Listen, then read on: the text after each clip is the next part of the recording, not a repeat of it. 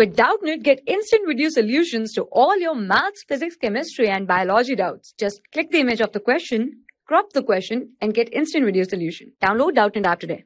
We talk about this question. In this question, we are asked that why do veins have thin walls as compared to arteries, right? So first, if we discuss the function of veins and the arteries, so these both are the blood vessels. So the function of vein is to carry, right, is to carry the blood from body parts, right, from body parts back to the heart, right, from body parts to the heart, right. Whereas on the other hand, arteries, they carry the blood from heart to all the body parts, right. So for the blood, right, for the blood to be carried to all the body parts, right, the blood has to move at high pressure, right, it has to flow at high pressure. So because the high pressure is exerted on the walls of the arteries, right, because the high pressure is exerted on the walls of the arteries by the blood,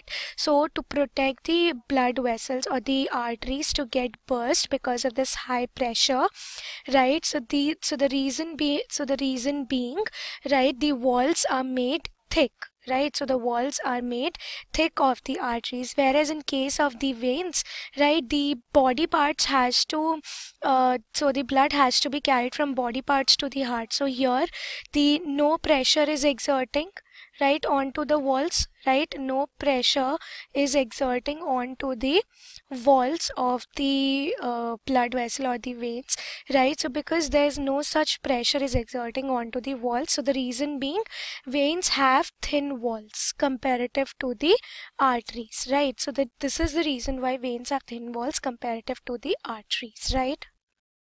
For class 6 to 12, IIT JEE and NEET level.